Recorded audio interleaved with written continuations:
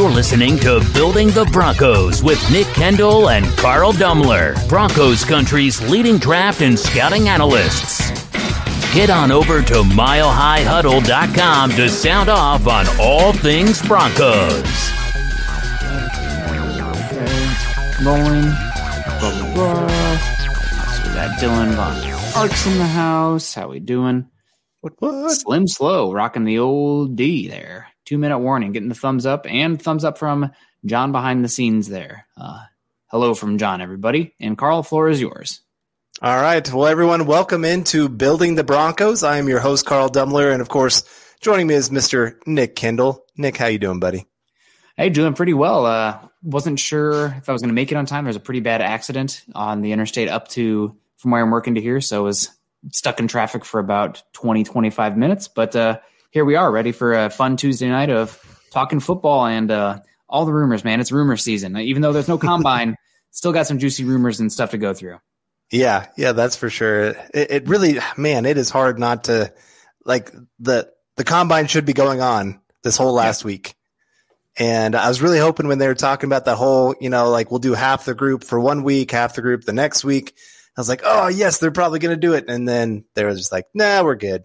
Yeah. And of all years not to do it, it's like this is the year you need that extra information. So it's a very sad ordeal for sure. Well, Carl, everybody's running 4.2s at the Exos facilities, right? I think they had Chad and Eric running 4.2s last week. Not that those guys can't move it, but that's everything with a grain of salt. I think we saw our boy Caleb Farley, ran a reported 4.24. Yes, sir. So I mean that's awesome, but man, enough salt there to kill multiple slugs, right? Like, yeah, but I would still say he's one of those guys I expected to run like a 4.3. Yeah, but a 4.24 is like that's fast. That's faster than like some Olympians. Yes, I agree. I agree, but I'm skeptic at heart, man. You know me. That's how it is. Right, and it's hard because it does take away from when you mix in those kind of numbers. Hey, William. It makes everyone, hey, William, welcome from Kansas on this side here too. Yeah. Yes, we like our beards here in Kansas. That is for sure. But no, it is hard because it takes away from really being able to see what these guys bring athletically and being able to say, look at Caleb Farley running a 4.340 and just being like, man, this guy, he flies. And so, it is. But hey, we'll move forward. We'll figure it out. And we still know the kid is fast. We still know a lot of other guys are fast. There's some of them that are like, yeah, you're not fast for sure. And I don't know. We'll see how that all plays out when it comes to the NFL draft and how much teams are willing to believe some of these numbers. Oh, yeah, Bo Jackson fast. There you go. I think he said he ran like a 4.140. I mean, gosh, he was a freak of nature. Not everybody can be Bo Jackson. Yeah, that's for sure. He wouldn't play running back in today's NFL probably. You think edge rusher, tight end, wide receiver? I mean, he probably wouldn't play running back, right? Yeah, I'd probably put him at that wide receiver spot and just let him run down the field. Tell people good luck keeping up with this guy. It's like Derrick Henry and Von Miller have the exact same like athletic testing and measurements. Now, granted, I think Von is a little bit more flexible, which matters for that edge rusher position. But I mean, those guys, running back, it's obviously devalued right now, but I'm curious if it will evolve to a position where you just don't have enough difference makers at athlete, right? Because those guys, running backs aren't getting paid. So why go play running back when you can play wide receiver, linebacker, or edge rusher? So it will be interesting. Which is supply and demand.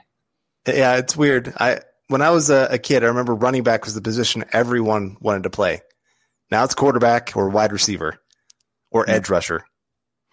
So some of those wide receivers need to move to cornerback, baby. We just do. There's so many good wide receivers. Some of those kids, if you're dropping balls in practice, please go play cornerback. You're going to make more money.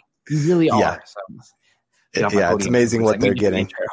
Yes, we do. All right, everyone. Well, before we get to our show here today, we must say hello to our presenting sponsor, Manscaped. Listen up, fellas. Of course, 2020 really sucked, but it's 2021 now, which means it's time to embrace the new year, new me mindset. And the best way to start cultivating that is with Manscaped. Manscaped is the best in men's below-the-waist grooming, offering precision-engineered tools for your family jewels and helping 2 million men around the world keep their male grooming on point. If you let yourself go in 2020 while in quarantine, Manscaped is here for you to reboot and stay clean and shaved in 2021. Yeah, guys, I know we have a lot of dudes out here listening to the show that spring is right around the corner, summertime's right around the corner, and especially those of you in the Rocky Mountains, you got a lot of outdoor activities going on, maybe some backcountry fishing or hiking or backpacking. I got a couple backpacking trips in the work right now, but you bet I'm going to bring one of my favorite products from Manscaped, the Crop Mop, these individual wrapped ball wipes. Yes, you heard that right. They have active pH control. And, Carl, I myself can get a little bit unfresh, and these really help me freshen up, which is really important when you are in the backcountry. So that's one of my favorite products. Also, they have the Refined Cologne. It's been my cologne of choice here recently. Typically, my wife has bought me some cologne, but this one's entered the rotation and has the wife's, 2 thumbs up. So that's really great. And great products over at Manscaped. It's not just the Lawnmower 3.0. Right. And also, great thing that's going on right now, you can get 20% off and free shipping with the code HUDDLE at manscaped.com. Your family jewels will thank you.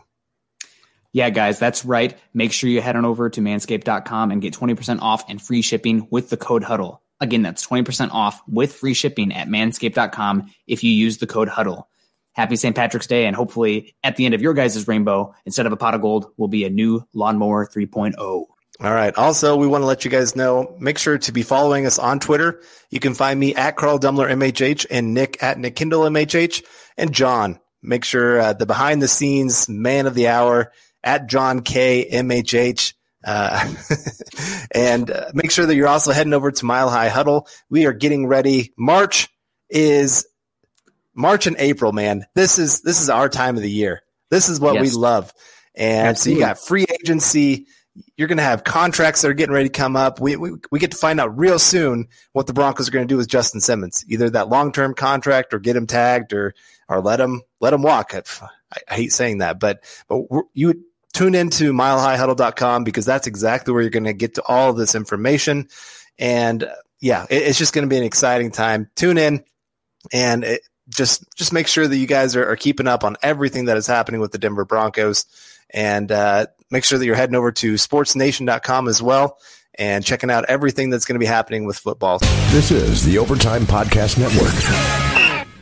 So, all right, Nick, we got a big subject here today.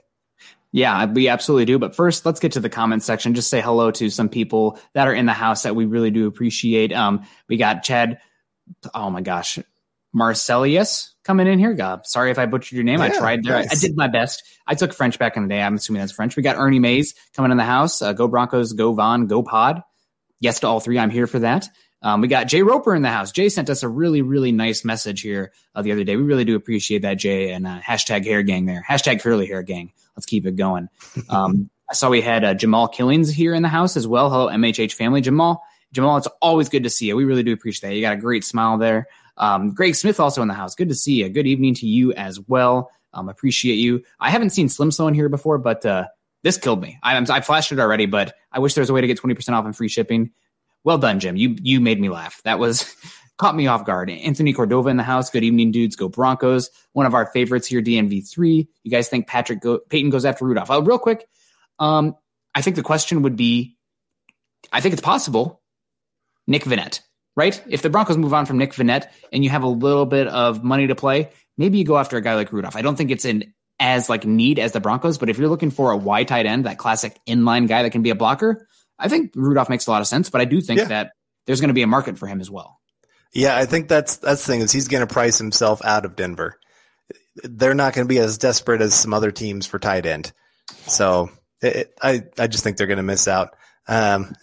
Willie, you're hurt. You know what? You hurt my feelings, Willie. You left me hanging on Saturday when you said you wanted to hear Luke debate Zach about Drew Lock instead of me. So turnabout's fair play, buddy. I remembered. Don't think I don't see you. Lock and key, baby. But all anyway, right. We should probably get to the main thing here. Obviously, my dog's favorite pod as well. Thank you very much, Michael Dispasquello. Appreciate you very much. The first thing, Mike Klis had about a 3-minute interview yesterday that was dropped with Channel 9 News, I believe, down in Denver. I'm not a Denver local, so I could not tell you. I believe it's Channel 9, though. And he had for being like a 2.5 minute, 3 minute interview, he had so much information in there that is worth discussing. We can spend this whole entire show. I got 3 articles out of all that information. Gary Leeds, Palmer, hello, how you doing? Thank you to see it. We got Lucas also in the house, Lucas Estrella. We made it. Yes, you did, baby. Thank you very much. And yeah, you're right. I'm definitely more of the middle ground when it comes to Drew Lock. I try to be where Luke is embracing the hatred. So that would be interesting. But anyway, Mike Klis, one of the most plugged in guys. Now, I do think there is some question, at least as to how plugged in he is now with George Paton. Obviously, Klis was the guy at the table with John Elway. If there was somebody that was, sharing a glass of scotch late at night, odds are that was John Elway and Mike Klis. If it wasn't, Joe Ellis, but still, Mike Klis, probably one of the most plugged in Broncos insiders. And when he says something, you want to take note, you want to pay attention, because it's probably coming from the very top, if not, close to it. So first bit of information from Mike Klis, 3 things I want to touch on here. The first one, and I will read it right now. So it was a JJ Watt's contract predicament for the Denver Broncos and how that would impact Von Miller. Obviously, JJ Watt signed a 2-year deal with the Arizona Cardinals, getting 10.5 APY average per year, $1 million. And Klis says that contract actually it's 15.5. 15.5. There you go. Yeah. 31 million total. 15.5. 15.5. Excuse me. Doing it live, folks. So 15.5 million, 2 years for JJ Watt. And that might impact the market for the Broncos' ability to renegotiate / extend Von Miller. And he was hinting in juxtaposition to Ian Rappaport just last week on the Pat McAfee show that contract and the way things are trending, it might be the end of Von Miller in Denver. Yeah, it really has boiled down to either he restructures this deal or redoes this whole deal. They figure out either add on some years and take down his cap hit, or he's gone. I don't think there's any way that you keep Von at his contract as it is right now. Yeah, I mean, $4.225 million dead cap, 18 million savings in a year where not many teams are going to be able to sign players. Now, I know you're not going to be able to replace Von Miller, but the Broncos just went the entire last season without Von Miller, and the defense did not really fall apart until they were down to the back end of the back end of the back end in the cornerback room. So it's definitely a possibility, and it's something that we've been talking about here for months now, ever since Von was injured and looking at this contract. I mean, it's been pretty obvious that this was coming down the tracks as a possibility. And at first we got a lot of pushback in the comment section. The Broncos would never do that, blah, blah, blah. I feel like people are kind of starting to accept that this is a potential reality. Now, that's not ideal, and that's not to say it will happen. But I mean, with Klis saying this right now, I think it's a coin flip. I think it's really legitimately a coin flip if Von Miller is back.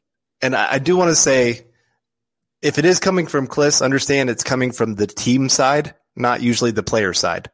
Yeah. And so him trying to say that could be trying to put pressure on Von's people of, hey, rework this deal, get something done, because we're real serious about the fact that we might cut you.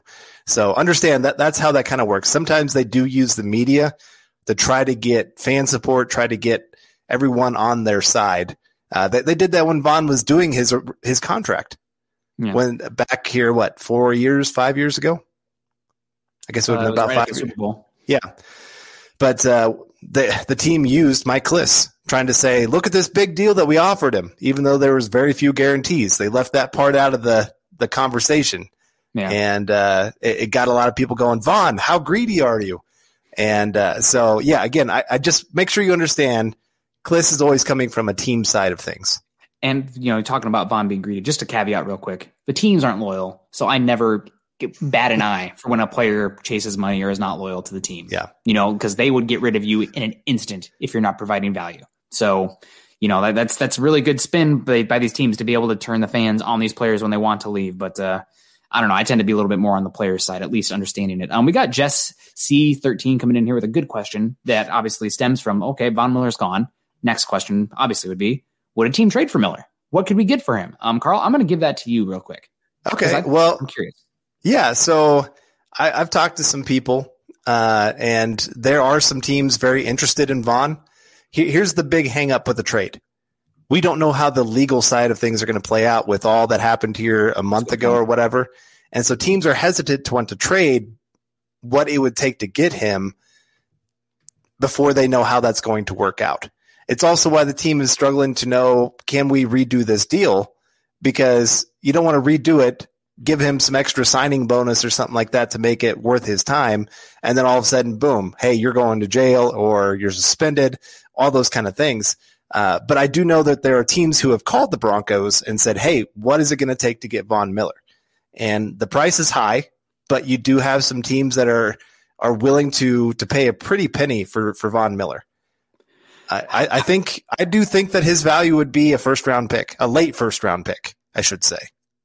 Yeah, I think the biggest thing is how many teams could actually absorb that $18 million cap hit, right? Yeah. Like there's so few teams that actually have cap space right now. Broncos are, I think, 4th right now. So who could actually take that on? And also, it's probably the same exact conversation. We'd love Von Miller for $18 million, which is what it would cost in a trade.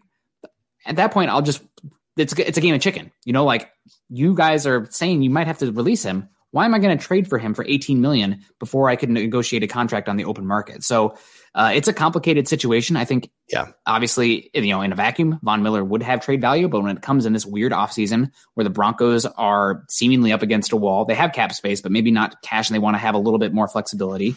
I'm not sure how much anybody would trade for Von. I mean, obviously, I'd love to get a first for him. But, once players hit that age 30 position, especially non-quarterback, non-specialist positions where typically, downhill quickly after age 30, it is what it is.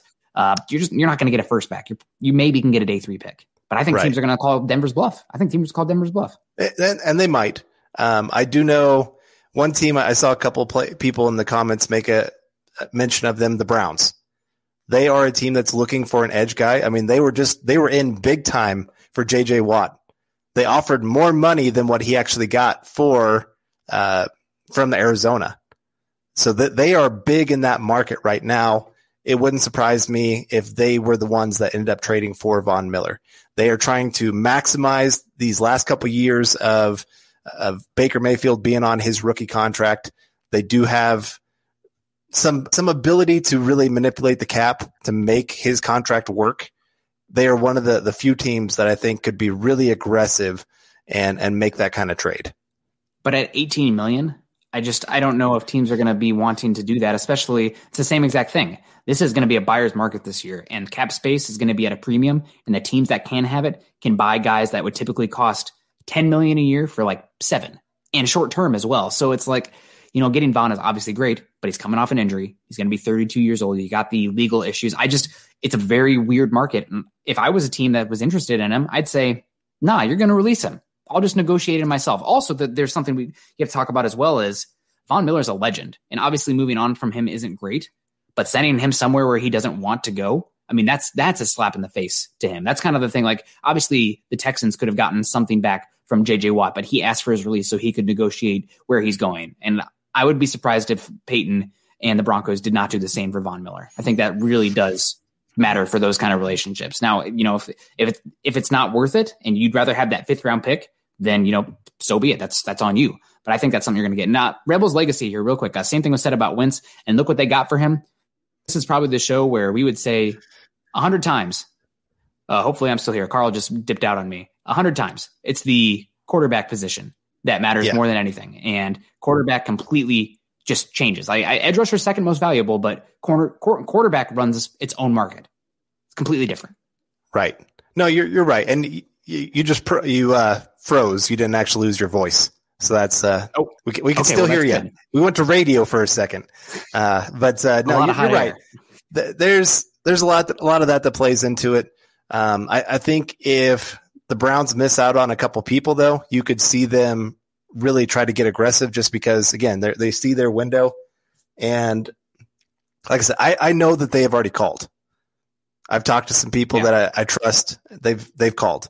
But, I mean, you call about a lot of people. I mean, each team's going to make hundreds of phone calls at this time.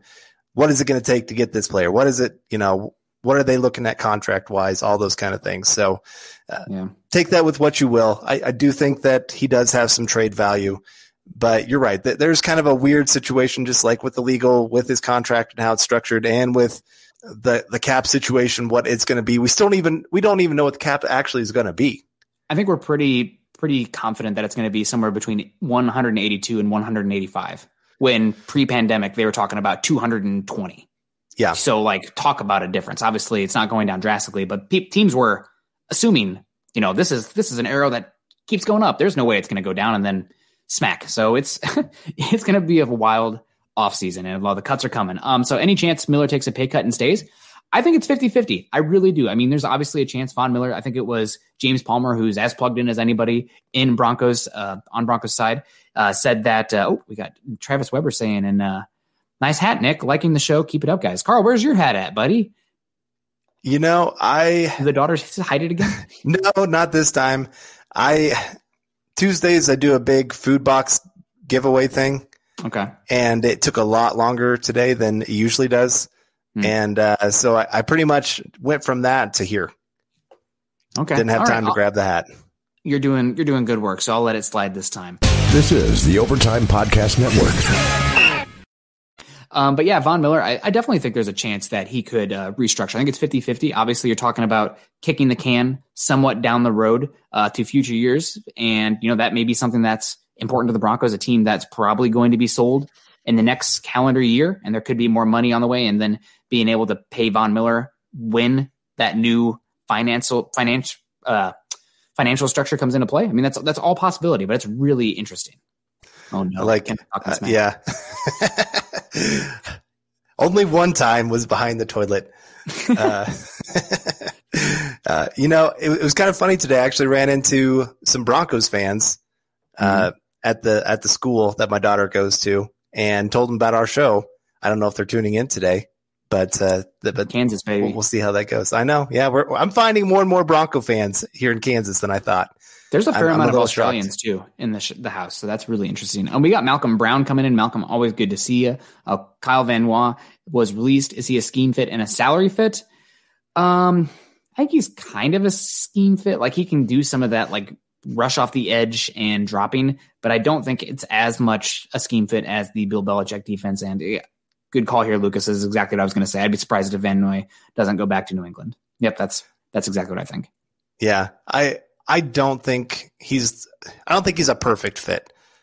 Yeah. I think he does offer a little bit of what they look for of those guys that can rush the passer but can also drop back in coverage. They like that out of their edge players because it allows them to mix in some creative pass rush packages where they can still only send 4 guys, but still have an edge guy going back so you don't know which 4 guys are coming. So there's some Steelers zone blitz, Dick LeBeau kind of stuff going on there, the early 2000s. Right. And so there is definitely some value there. I just don't think that he's going to be worth a whole lot. Unfortunately, we were talking earlier. I think I'd be more interested in maybe taking a short-term flyer. Before the show, we were talking about Hassan Reddick, somebody who's kind of a edge rusher, speed rusher, drop back into coverage. The Broncos move on from Von Miller, and Hassan Reddick wants to bet on himself in a scheme that I think he would fit quite well in. That's somebody who I'm interested in. Also, number 9 overall pick for the Vic Fangio Bears a few years ago, Leonard Floyd as a Von Miller replacement. That one makes a lot of sense as well. Although I do think Floyd had a pretty good year this year. I think he's going to have a decent market. And he has obviously the pedigree as well, more so than Reddick does. So it will be interesting. It's not like if the Broncos move on from Miller that there's nothing there. Also, we got Dupree. And, as much as people like to point at the stats for Malik Reed, obviously I think Bradley Chubb, what I saw was the far better player, more impactful, a guy that the opposing blocking scheme identifies as the guy that we have to stop. But still, you can get by next year if you had to with Bradley Chubb and Malik Reed. It does change the narrative of how soon you need to target an edge, but still, it's not going to be like this team is going to completely fall apart. Yeah. And I will say, if the Broncos do go with Malik Reed, this is a great draft depth-wise for edge. I'm always surprised at how many guys I'm really liking in this draft at that position. I'm liking a lot of guys at linebacker, especially in that second and third round. I'm liking a lot of edge guys that could be there in the second and third round, cornerback. This is a really, from about pick 30 to about pick 100, 120, there's going to be a lot of great defensive talent that's going to be very, not like superstar kind of guys, but very solid guys are going to stick in the NFL for possibly 8 to 10 years. Yeah. Yeah, no, it's true. And we got Mile High Beauty coming in here. We've seen you around. We really do appreciate you coming in. So we're really going to get rid of Vaughn from Malik Reed, who could regress. It's not so much that you're getting rid of Vaughn for Malik Reed. I think that's the wrong way to paint it. It's that Von Miller at 32 years old, coming off of a serious injury, with $18 million of cap savings you can move on from in a reduced cap season. It's just like all these factors line up where Denver, they might have to make that tough decision, and it would be a bummer, but it could happen. Right. It would be harmful to the team. I mean, no matter who you bring in, for the short term, it's going to be harmful. For the long term, it could be the best thing that happens for the team. I mean, that's how you have to weigh all of these kind of cap discussions is how is this going to hurt us short term? How is this going to help us long term? Which one weighs more? And I do think that is very much a George Paton showing his cards as far as his opinion of this team and their contention window. If you keep Von Miller, I think this team, from what I'd say, Paton would say like, okay, this team has the bones in place where we could make a run at the playoffs in 2021. If you move on from Von Miller, that's saying like, okay, 2021, probably another kind of transition season. We're thinking more about 2022, 2023 than 2021, which is probably not what Vic Fangio and the coaching staff want to hear, but that's, don't pay attention to what a guy says, pay attention to what they do. Right. Speaking of guys who do a lot, Mr. Boggins coming in here, the $4.99 super. We do appreciate you, Mr. Boggins, rocking the Bailey jersey in the background there. Another handsomely bearded fellow. If Locke plays the same as he did this last year, how screwed are we in 2022 with the free agent options and the draft? I mean, it really depends on what happens with the Broncos roster surrounding Locke. Like, we obviously know that the quarterback's the most important, but you can have a dud of a quarterback strung along to a good season. We've seen it with Blake Bortles. We've seen it with Mitchell Trubisky. We've seen it with Trent Dilfer. I mean, the Joe Flacco Super Bowl year, guys that aren't like top 10, but like team gets hot, quarterback gets hot, things happen.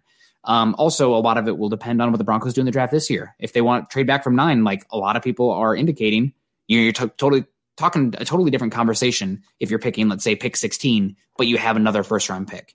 That's like about the same as having the 8th overall pick, as far as you could package those together and move up. So there's things that have to happen beforehand. And also there's guys like Matt Ryan might be available next year, might be interesting. Some other guys as well. So, we'll see. You take it year by year. But I mean, if they roll with Locke and Locke's bad again, then, quarterback purgatory, here we are. Right. Well, and I figure, 1, you're looking at the cap probably still being down next year. 2, you're going to see a lot of guys who sign those 1-year deals this year, with hoping that the cap will go back up so they can get the bigger long-term deal that actually pays closer to market value of what they should be getting in a regular year. So I think, you're already seeing it this year. Teams are making cuts like crazy. The free agent market's going to be flooded. So I think you could get some decent bargain players. This is going to be a year where you want to wait for that second and third tier. Man, there's going to be some talented players that are going to be impact guys day one for you. That I think you might be surprised by some of the names that you can get for decent contracts. A lot of people say it'll be a mercenary offseason. A lot of 1-year deals, guys go chasing rings, and I'm not going to maximize my earnings this year. Might as well go to a situation that's the best for me, that I can maximize future earnings. So it will be really interesting. No, this is a good question. Obviously, Carl, you and I do a lot of draft work. Who's the player to tank for in 2022? I'll leave it to you first, because I have 2 guys that stick out in my mind that I am just like I love for 2022. Okay. One for me would be, so none of mine would be quarterback.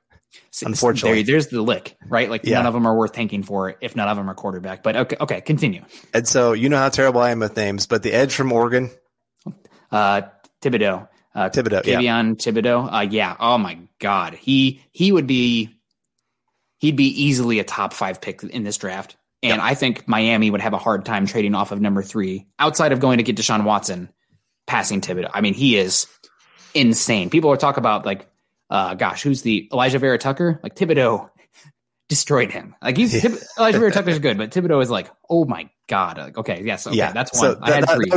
That would be my guy. Okay. I'm trying to think if anybody else real quick off the top of my head. I got a couple here. They're both defensive backs. Derek Stingley Jr. Insane tools. You don't see guys with his size move like he does. Wasn't as good this past year as he was 2 years ago, but that's true for the whole LSU team. But I'm betting on traits. I mean, that kid, he just moves differently. You don't see guys with his size move like he does. Reminds me a lot of Patrick Peterson. The next one is somebody who I love myself, a very good versatile safety that can play single high, two high, come down and play the slot, can play the box, can even do some out to wide stuff.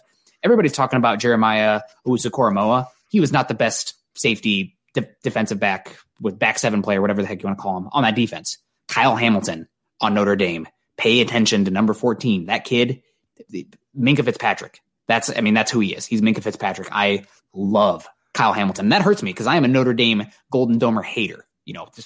Okay. We got there's the guy. Honestly, I know that it's been a talking point, like, oh, everybody always underrates the following year's quarterback class. I think that's bull spit. I think people tend to overrate the upcoming season until they get a more critical eye, and then they kind of regress, which I think even further should concern you about the 2022 quarterback class. Yeah, because I think at this point next year, everybody's going to be talking about DJ Ugalele, who is the guy who's going to step in for Trevor Lawrence. I mean, arm from the gods. This is the Overtime Podcast Network. Right. And I'd say that's something to look at for this class, that really none of the guys that were at the top fell. I mean, Justin Fields, maybe most people expect him to go number 2 overall, but I think the only reason he's maybe fallen is just because other guys have risen up. Trey Lance is expected to be maybe that top 10, top 15 kind of guy. Mm-hmm. Unfortunately, he lost his season. He might have been the guy that got hurt the most. He had a chance to really cement himself as not only a top 3 quarterback, but maybe top 3 pick kind of guy. And of course, then Zach Wilson coming through. He had some great moments. I think this is something people forget. He was on the radar before this past season. I went back and watched some of his games from 2019.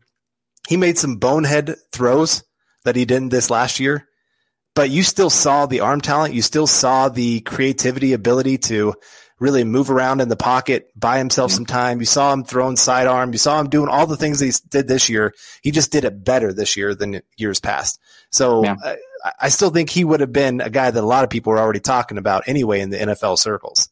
But all those guys really rose to the occasion, showed well. Unfortunately, you saw other positions like defensive tackle. Nobody rose up. And the guys that you expected to be there. Davion Nixon rose up from. Okay. I'll give you him. But you saw a lot of guys who hurt themselves this past year by a lot of their play. And so, it's kind of interesting looking at that kind of discussion. But you're right. I don't think there's anybody, and it's partly because you just don't see the tools in a lot of the guys for that 2022 class. You see above average tools. You don't see elite traits. Like, we knew Josh Allen had elite traits before his junior or his senior season. Yeah. You knew it. We knew about Trevor Lawrence. Yeah. And Justin Fields as recruits. Right.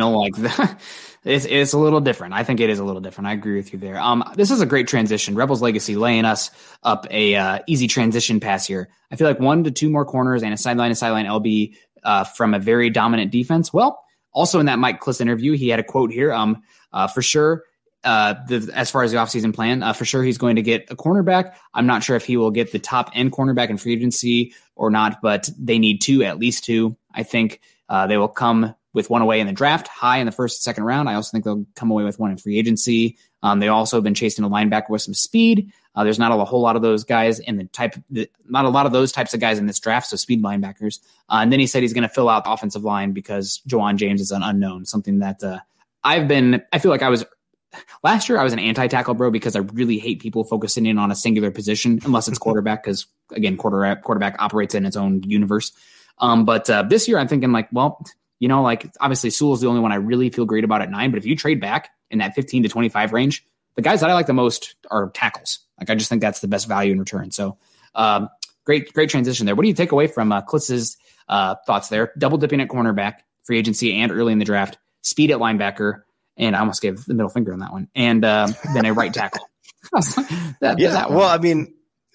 He hit all the positions that you and I have talked about, and we've said that they need multiple cornerbacks. I think that's pretty obvious to about anybody out there. I still think Ojemudia can be a guy. in this league. I think he can be a really solid number 2 cornerback. I don't really see number 1 kind of traits, but you still don't know exactly what he is. Callahan, again, we've talked about the injuries, that he's never played 16 games in a season. So to bank on that, you're setting yourself up for failure. And in today's NFL, you need at least 4 cornerbacks to really function at a high level. And right now the Broncos have 1.5. Yep. I mean, this is something that I think it was Bill Belichick talked about a few years ago at a coaching clinic.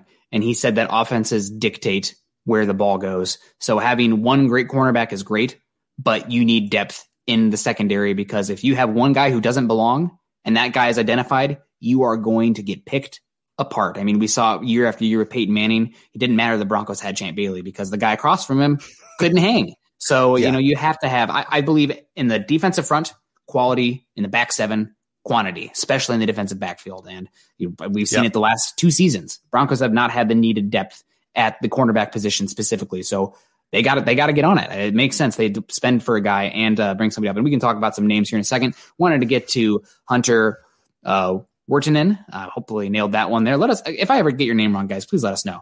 Because I want to get those right. If you're going to come around here and support us, then by gosh, I need to get your name right. I'm just here to support you guys. Your content is always rock solid. Keep it up. Well, Hunter, we really do appreciate that. That is that means a lot. I mean, it really does. We're out here because we love talking ball, but it's really about the community, right? Like the fact that we can engage in this conversation with this platform with you guys is what makes it special. I'm also coming in here from Hunter again. Also, would you guys prefer Sam Darnold over Locke? Not sure if this was asked yet. Carl, you were the biggest Sam Darnold fan I know. Now, granted, that's not a shot, because I liked Josh Rosen. That's probably a big reason I am scared to death of Mac Jones and like Trey Lance, just an overcorrection. But I'm human. But Hunter here, Sam Darnold over Locke. Do you like him? Yes, I do. I don't.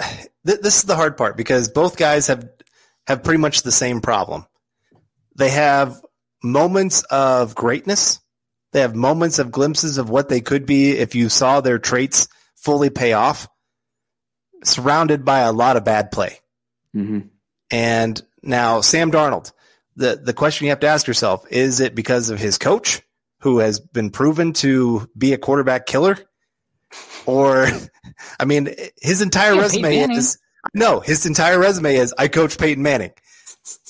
Yeah, great. No. I wish I could, anybody could have stepped into that and done a great job.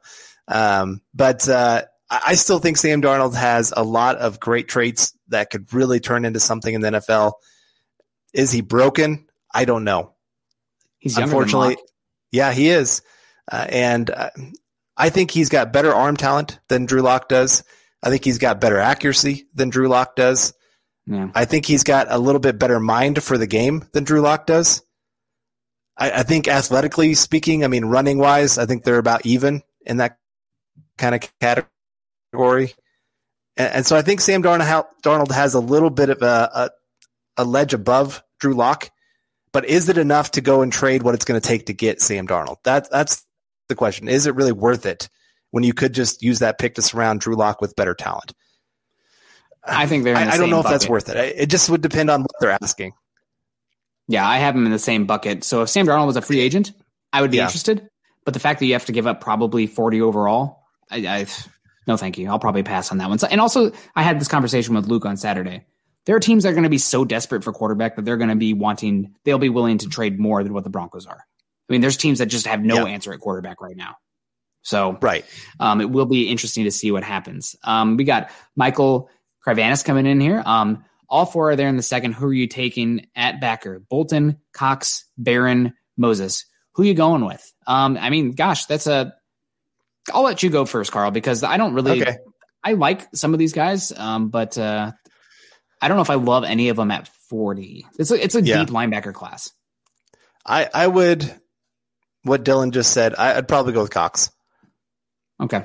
Just his athleticism, his already proven coverage ability. That's something that the Broncos don't have at the linebacker position right now. Mm-hmm. I think he comes in even as a rookie and plays a very significant role in that defense. Some of the other guys, there's some questions when it comes to the coverage side of it. of how consistent they can be in that kind of role. Cox, I'm very, that'd be another guy. Jamin Davis, would be a great name to add to the list here. But I was going to say Jamin Davis. Good job, John Boy. Yeah, but no, I think he's the guy that I have the clear cut. This is what he's going to be when he gets to the NFL of those four. I like how much that he was able to play in the box and then kick out and play like an overhang kind of nickel position as well. It's not that Jeremiah Owusu-Koramoah where when he comes in his plays between the tackle, he has to duck around guys because he cannot disengage from blocks. I just did not see that from Cox. So I really do like Cox. Moses, he never looked the same after his 2018 season. They had that injury. He did not look that good this year. Bolton, I like, is solid, some big hits.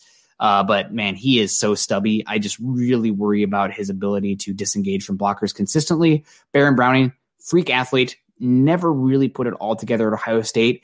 Is he maybe a better like hybrid edge rusher kind of thing? I mean, he has some really interesting edge rush snaps because he's so bursty, but linebacker is one of those positions where it's a processing position. You have to have some level of athleticism, but you can get by if you are a processor and can make like intelligent decisions and see the game. And, that's how guys like Josie Jewell, not a good athlete, not a big guy, but he's not terrible out there. You can get by like the Broncos did this year with him. Obviously you want to upgrade if you can, but still, I think that Browning scares me because it's such a heady position. He just had not shown those instincts. So much more of a see ball, go chase ball kind of guy.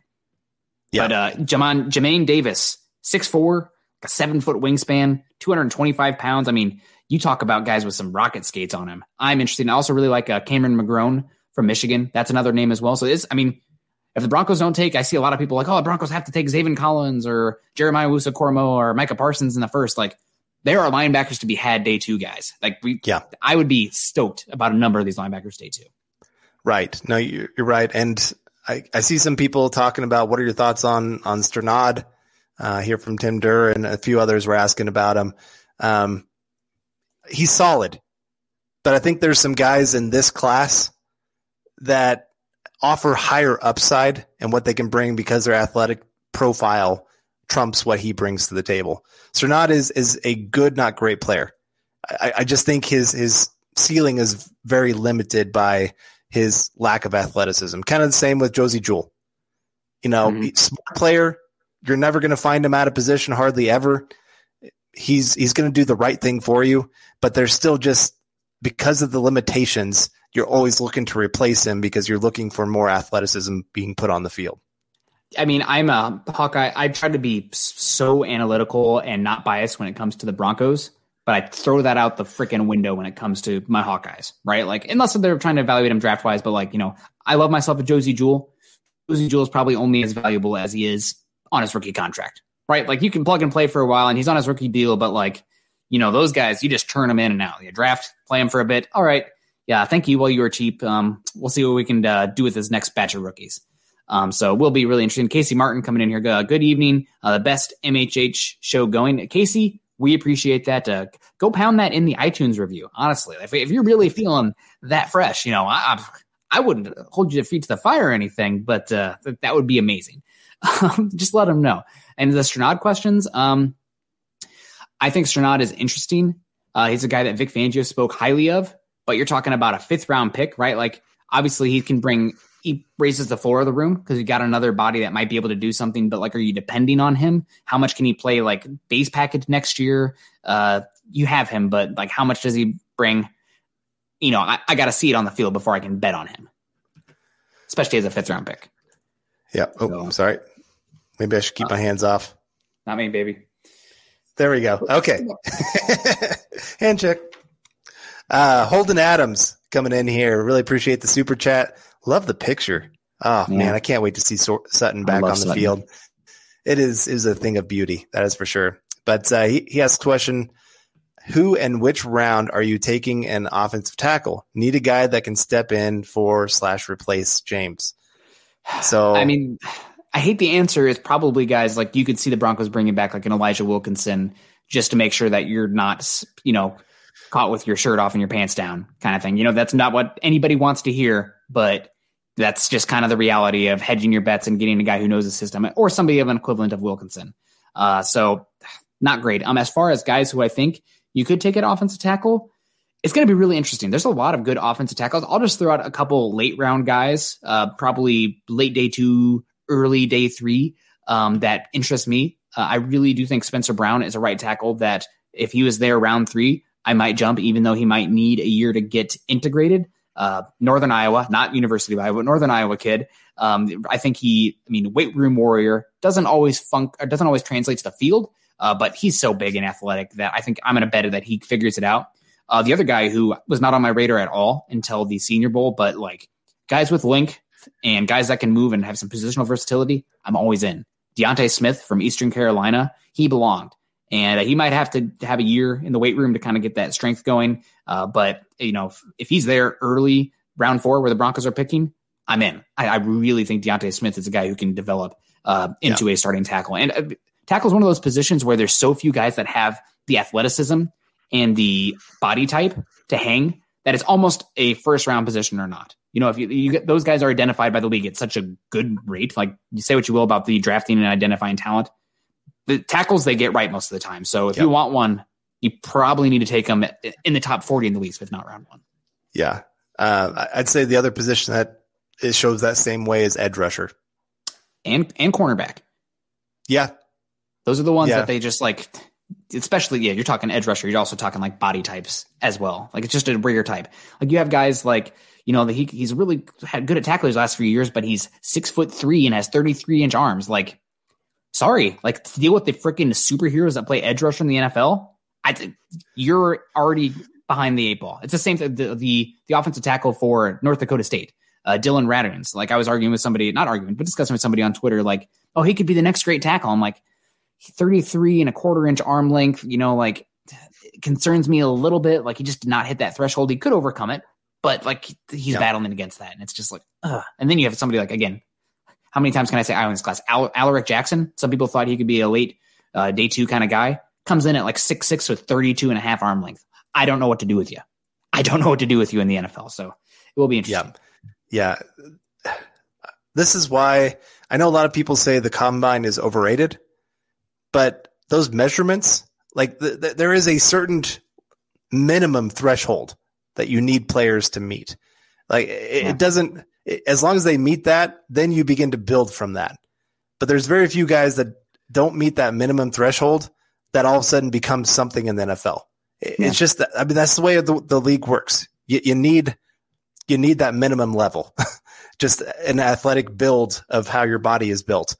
Mm-hmm. And so that does matter more than people realize. That there's a couple of exceptions here and there, but if you are drafting to find the exception, you're probably not drafting well.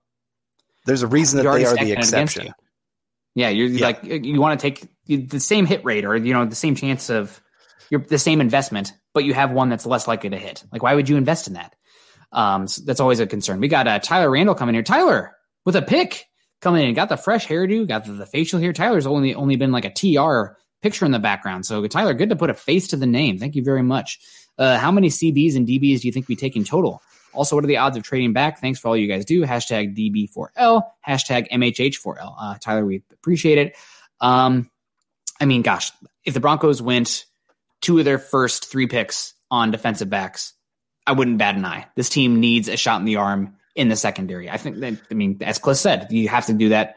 As far as the odds of trading back, I think the odds of trading back right now are 50-50. I have, of course, because this is how I work and I paint it in my mind, so I'm going to be upset no matter what, 7 guys right now that I would be okay with the 9th overall pick. If not, I want them to trade back. And 4 of them are quarterbacks.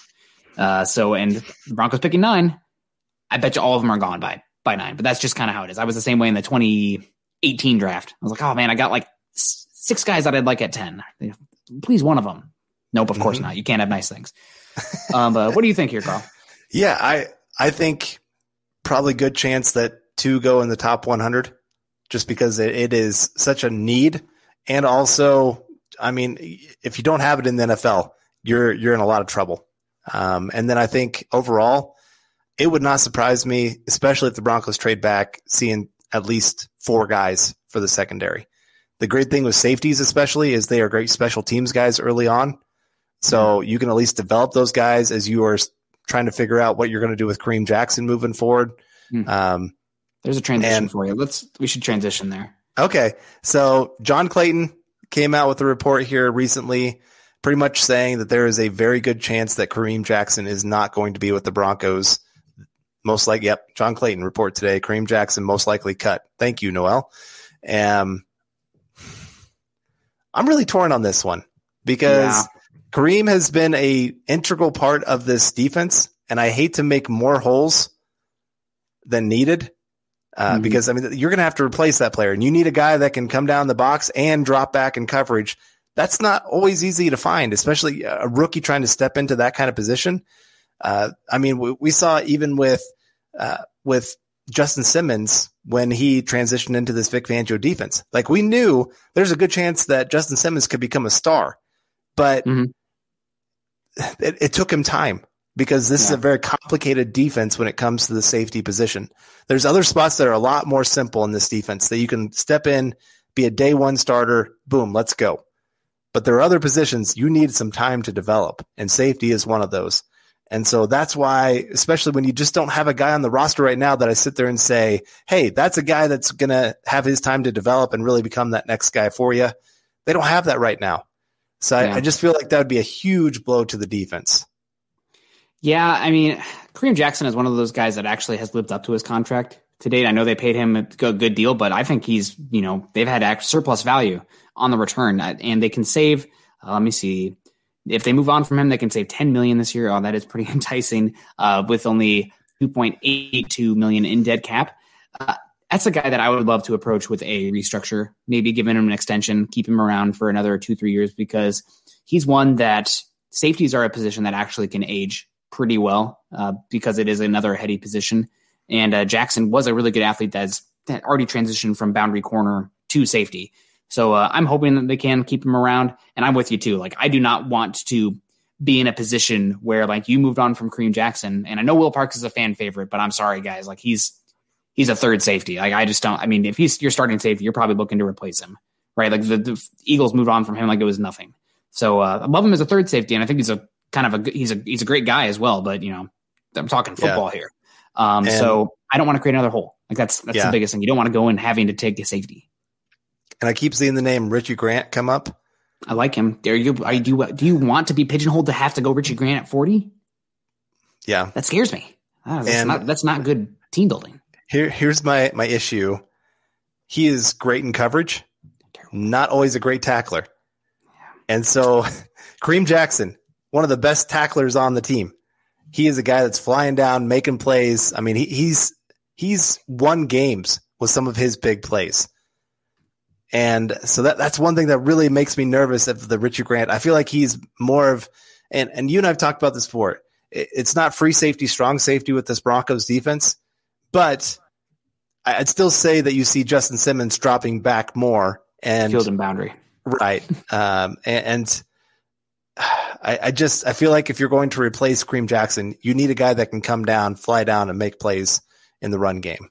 And I'm not sure that Richie Grant is that guy. Now, if they draft him, I'm going to be excited for what it brings in the pass game because, I mean, hey, that's great. Have two great pass coverage safeties back there. It really allows you to mix things up however you want to do it.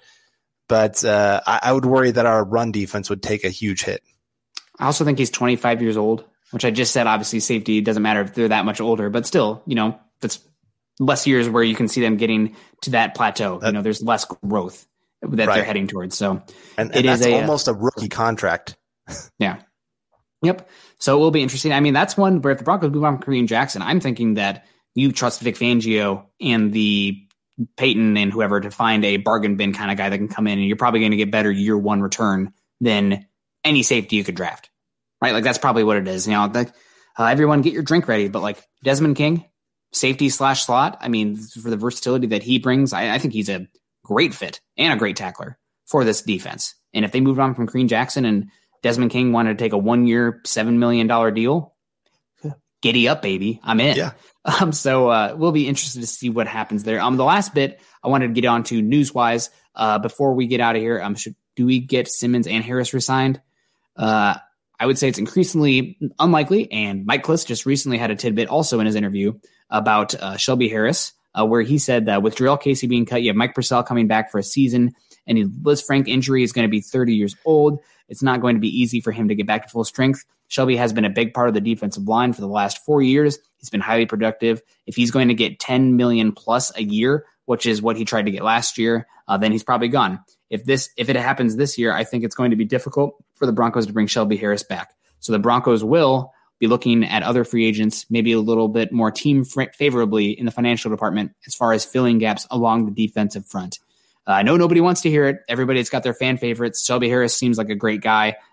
He was great against the Chiefs and the Chargers this year. Probably one of the biggest reasons they were in those games. But $10 million a year for a 30-year-old interior defensive lineman, it seems like the Broncos are heading to not a breakup, but a split of the roads. Yep. Yeah. It kind of sounds like the two sides have figured out they kind of want him to go test the market and come back. He should get that money, man. This is his chance. Yes. Yeah, Shelby, I love you. Go get paid. This is your chance, buddy. You're 30 years old, like from 7th round pick from Illinois State. This is your chance for money, baby. Go, like if somebody pays you, you don't owe anything to Denver. Right. No, I agree. And it does sound like that if they're going to go let him test the market and then come back and say, hey, this is what a team's offering me. You guys willing to pay that? If not, hey, I'm going to go sign with this other team. So, but that usually means if he hits the market, good chance he's going to get paid. Last year was kind of an anomaly. He had a really bad agent that really hyped him up and made him believe that he was going to get top position money. And it just obviously kind of blew up in his face when some teams were making legitimate offers, but kind of going, hey, you're more in that 6 to 7 million kind of range, not the 15 million range. And he's just like, somebody will pay me. And nope, didn't happen. And so then he had to take that 1 year deal and obviously stuck with the Broncos because, hey, knows the defense, knows that he can be successful in this system. And I really hope it pays off this offseason. Yeah. Don't play him at nose.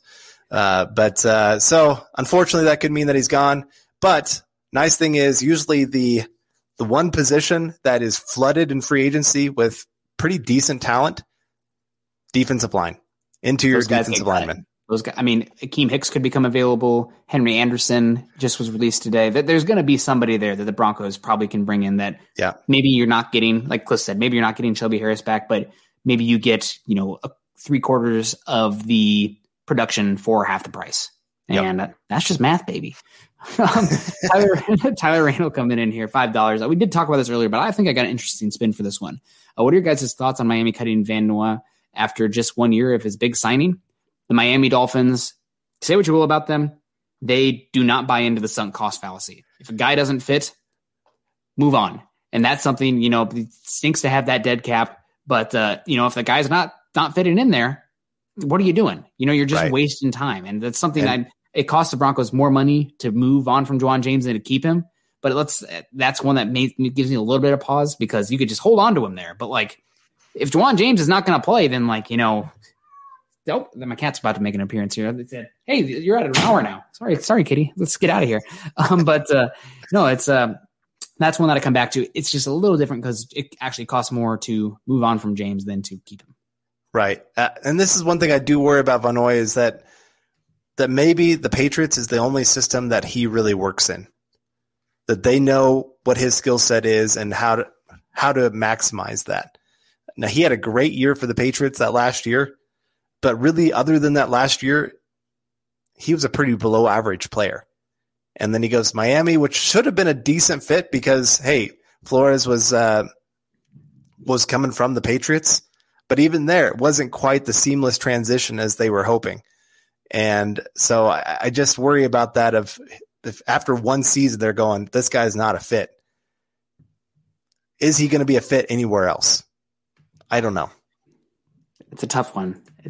And also, Shane Trent making me go on Twitter to think that a trade just happened. Shame on you I had to validate it or verify it before I flashed it up there. So that's not happening. That didn't happen, at least as far as I can see. Carl, we're at an hour. Any thoughts before we get out of here? We talked about Broncos going after cornerbacks. We talked about the Broncos interior defensive line, linebacker. We've talked a lot about draft, obviously, but who are some of the free agents here that interest you for a cornerback and interior defensive line specifically? Is this true? Breaking news: Baltimore and Jacksonville. That's what I said was not true. Nope, I looked it up. No. I was just saying, like, I looked. See, he's laughing. Look at this. Oh, what okay. You got me. He got me with that fake news. I'm sorry, you did. I'm sorry. I was reading while you were talking, and I'm not good at multitasking. I'm sorry, man. Proof that Carl doesn't listen to my hot air either. Not my wife, not my co-host, not the listener. No, okay, go ahead. Yeah. Defensive line, or interior defensive linemen and cornerbacks that interest you in the free agency class cycle. I'm trying to remember all the people that are supposed to be hitting the market here. Let's see. I'm trying to remember a couple of names off the top of my head. Sheldon Rankins would be one that would interest me. Eric loves him. What about your boy Dalvin Tomlinson? He's probably too expensive, but I know you loved him in that draft. I did. I think I loved him in the draft process. I loved him because I knew, if nothing else, he's going to be a great run defender. Mm-hmm. Like, if the guy has that ability, I at least know, hey, they're going to bring something to the table. Yeah. Sometimes these guys that come in that you hope are going to be these pass rushing specialists, DeMarcus Walker, and they can't be that. Well, then they don't have that other skill set to fall back on. That's where it starts getting into some issues there. I would be very interested if Akeem Hicks becomes available. But if not Akeem Hicks, somebody that the Vic Fangio defensive guys developed, Roy Robertson Harris, been a depth guy for them, but the Broncos are looking for kind of a 5-tech, 3-tech. This guy is super long, got some pass rushing chops as well. He interested me a lot. If you're looking at a little bit more money side, do you think there's any chance the Broncos would bring back Derek Wolfe? I know it's crazy, but like he's available, like a 1-year deal, coming back to play in a scheme that he was pretty good here in 2019. Yeah, I think that's a real possibility. I think he really loved Denver. I mean, obviously he signed a second contract, and I think his family really liked it here. So it wouldn't surprise me. I don't think he left on the worst of terms, per se. I don't think it was the best of terms, but I don't think it was the worst either. Could you see them flipping that contract that Shelby Harris had this year? Was it 1 year, $3.5 million, and switching it over to Derek Wolfe? Is he going to take that in this offseason cycle with how little teams have to pay? How many teams can't pay at all? I don't know. I mean, he might not even get that. Yeah. So I'm way more interested in the cornerback market. Just to list some names here, but they would go on for a while. William Jackson's probably the crown jewel out there. He's really talented. Shaquille Griffin, still pretty young. I think he would fit the scheme. Even though he was drafted for a cover 3, I think he can play the match quarters. I'm interested in Xavier Rhodes. He was obviously, Paton knows Rhodes, being there with Minnesota for a while. Rhodes had a terrible 2019 season, really good this last year in Indianapolis in a scheme that plays, you guessed it, off zone coverage on the boundary. And that's exactly what he would be doing here. And Chidobe Awuzie, obviously another guy who would make sense here. And one that I think Desmond King would be a good fit, especially if the Broncos move on from Kareem Jackson, to have that nickel ability. You don't know what Kareem Jackson or Bryce Callahan, can he play the whole season? Sang Baskey coming off an injury, to have a safety slot hybrid, which is what Desmond King does, that can tackle and has ball skills as well and can provide return ability. I mean, I would love to get him. And that's probably just me being biased as a Hawk, but I think he's just such a good scheme fit. I really do. Yeah. No, you're right. So I think there's some decent names out there. I don't think there's any real true number one guys that you're saying, this is our guy that we're really banking on to be that true star for us in the secondary like that. But there's still some really solid guys. And really, I do think even though a Fangio defense does shine its brightest when it has a true star cornerback, it's still also, I mean, it functions obviously. If you've got 4 solid guys across the board that you can really depend on doing their job, he can still mix things up. It's not as great as what he had with Chicago, having a true number one cornerback, or even when he was in San Francisco. But he can still make it work. I mean, that's the great thing about his defense, is it is multiple in how he can attack teams. I mean, he even switched up this last year. All the injuries, he's like, all right, we got to play a different style of defense. And it wasn't perfect, but he made it work with the talent that he had. Yep, that's a good one. We got Richie Rich, who sent me a blue steel level picture today when we were talking about your beard game. He sent me one. His eyes, those blues, man, the daggers. We appreciate you, Rich. Can you turn Nick and Carl, do you guys see any young IDL guys which might be good options to trade for during the draft? I think he's asking specifically about guys in the draft. Typically, you're not going to see young interior defensive linemen that are worth trading for, that are already on teams being traded for. Davion Nixon, I like, but I don't really like him as much in this scheme. I feel like he's a one gap penetrating 3 technique, and that's just me. I mean, he seems like a great person and very fun, a lot of energy, but we're talking actual scheme fit. I don't know if he's the best there. It's just a really bad interior defensive line class, guys. It's so bad. I don't know what to tell you. I really like Aleem McNeil from North Carolina State, one of the other end states. He's really fun. I think he played at like 330 this year, and he's going to get down to like 310, 315. Heck of an athlete. I also really like Billy Brown from Texas A&M. I don't think he's getting much hype right now, but he might have the strongest hands in the class. So it would be really interesting. Oh, no, guys on teams like Quinnen Williams or Deron Payne. The Broncos aren't in a position probably to be giving up draft capital, young cost control guys, unless it's for a quarterback. You don't really start to make those moves until that question is answered, and you just don't know right now. Unless you're getting him for a bargain, but in that case, somebody's going to want him more, I'm sure. Right. I was going to say, I mean, Quinnen Williams, it's going to take 9. It would take 9, to get a guy like that. He went, 3rd overall? Mm-hmm.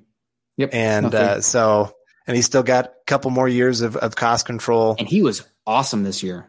Slow rookie year. Interior defensive linemen, guys, linemen in general, they take a year to you got to let them get in that weight room, understand the scheme. It's why I'm not really worried about Lloyd Cushenberry, and maybe a little bit worried about McTelvin Najim, but not like really worried, because it was always going to take a year.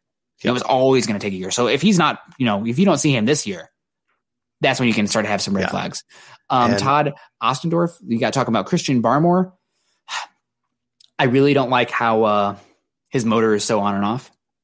When he plays great, it's good. I also think he's going to be overvalued because this interior defensive line class is cheeks.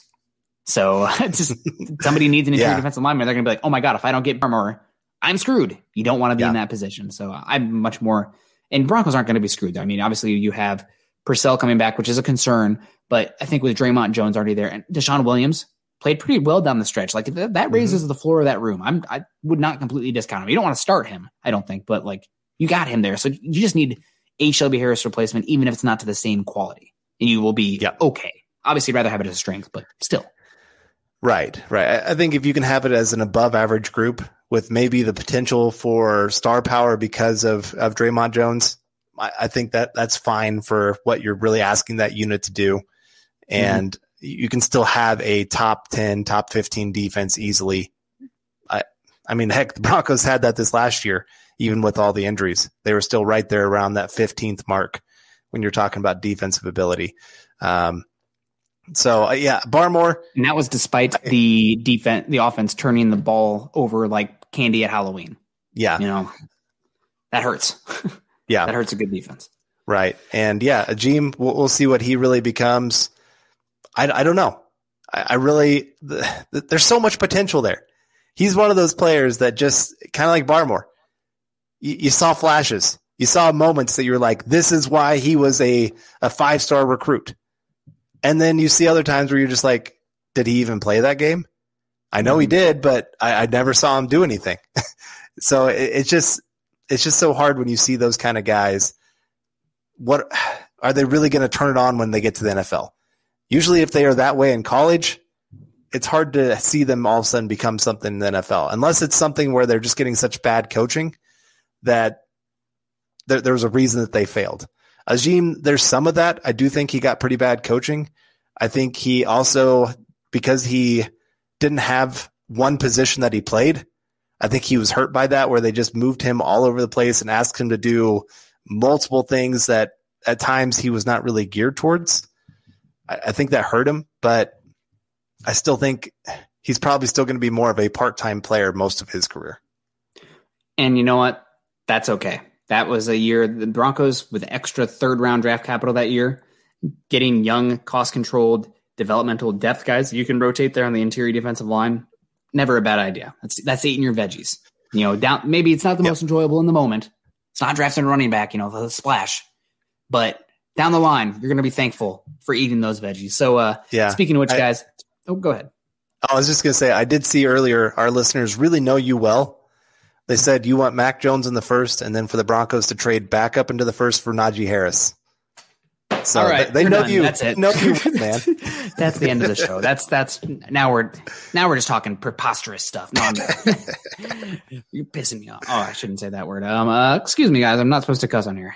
Oh, John said it's okay. Okay, that's added to the repertoire. We can say that from now on. Okay, guys, we're probably gonna get out of here. Carl, you got any plans the rest of the night? Anything fun going on? Can I work on any articles or stuff with the family? Well, I'm like I said, I'm got 28 days until my race. So I'm in intense training right now. I had my gallon jug of water beside me earlier, and thankfully I kind of had to take a little break because I knew I'd be doing this show and I didn't want to have to run out of here in the middle of it. Carl, if you were committed to the cause, you would wear an adult diaper. Hashtag Carl's adult diaper. I care too much about your hydration not to at least suggest the adult diaper for the pod. And thank you, okay. Mike. Next week, man. Next week, we need to get some in the merch store, some Building the Broncos adult diapers. All right, guys, we got to get out of here. It's starting to get a little slap happy. That's going to do it for Building the Broncos this week. Really do appreciate it. Every single Tuesday at 6 p.m. Mountain Time, we will be here, Carl and I, bringing you our Denver Bronco takes, draft, Bronco-centric, et cetera, the world at large, adult diapers. It's all here. Anything anybody could want in this show. You can find Carl on Twitter at Carl Dumler, MHH. You can find John, who just left the screen, so he's not sharing it there anymore. But you can find John on Twitter at John K MHH. Also find myself on Twitter at Kendell MHH. Guys, heading over to milehighhuddle.com for all of our written content and the community content as well. And I've been publishing a lot. I know Eric has a bunch coming down the tracks. I mean, you said it to lead off the show. March and April for us, almost as fun as the regular season, and maybe even more fun than the regular season, given the Cardinals issues. Or the Cardinals. Wow, I'm thinking baseball here. The Broncos issues over the last few seasons. So, we really love this time of year. It's a lot of fun. I mean, heck, it's called Building the Broncos for a reason. Guys, head on over to iTunes, leave us a 5-star rating and a comment. Like, subscribe, and share if you are joining us on YouTube. And for our Facebook listeners, click those thumbs up or laugh, react, heart react, whatever you want to do. It's a really big help. Doing any of those things can help support us and help us continue to bring you our Denver Bronco deep dives. You can follow us on Twitter at Mile High Huddle and at BTB Football Pod. Carl, I think I am going to go cook dinner. And guys, Slim Slow is correct here. Hit the like on the way out. Click those thumbs up. Ending the show with a bang. We do appreciate all you guys. Everybody stay safe. And Carl singing an outro. Oh, okay. I'm going to list 5 players. If the Broncos take one of them at pick 9, I will write an outro for our show. I think the violin's in the closet right behind me. Okay. Well, obviously I got the wrong side guitar. Inverse. I got if I turned my camera, you'd see my keyboard. I got my musical room all right here.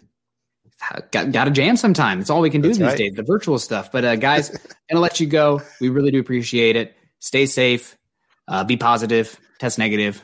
Go Broncos.